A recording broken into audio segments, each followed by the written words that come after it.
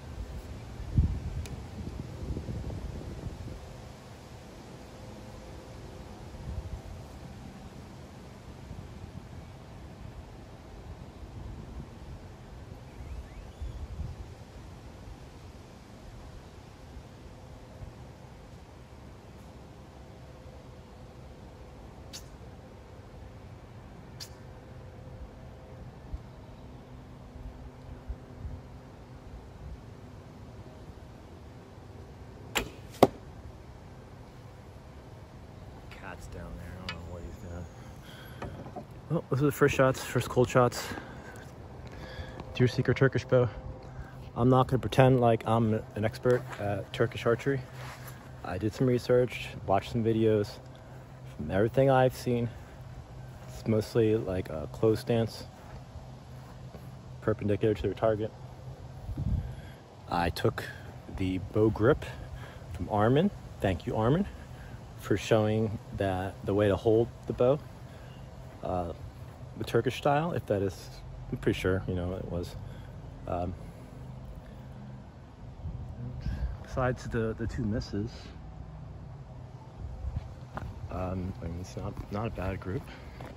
First cold shots of the day. I pretty much shoot the Korean bow, same way my Turkish Tatar bows, all my horse bows, I line up with a closed stance.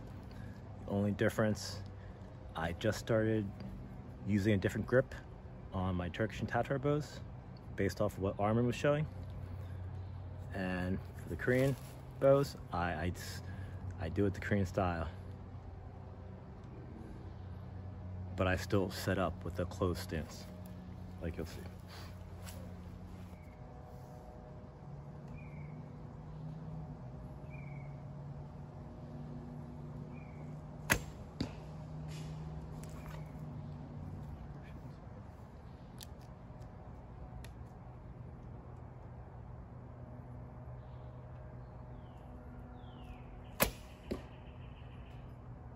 Korean bow, the traditional Korean way stance is very open, like you're facing the target.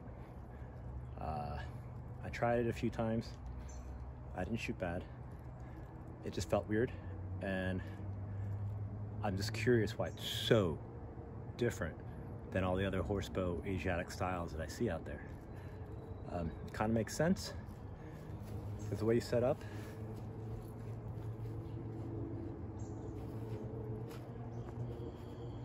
it's more like you're on a horse. So that kind of makes sense to me. Because, I mean, yes, this is like riding a horse too. I guess it would make sense you're shooting sideways from a horse. But sometimes you're going to shoot forwards from a horse. And I think that's kind of what the Korean traditional method is trying to kind of mimic or prepare your body for. So I'm going to try to take a few shots that way. I'm going to try to imitate the style as best as I can. I'm no pro at this either.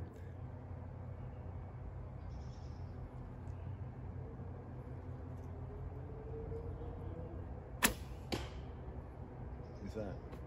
My catcher was bad, my release was bad. Let me try it again.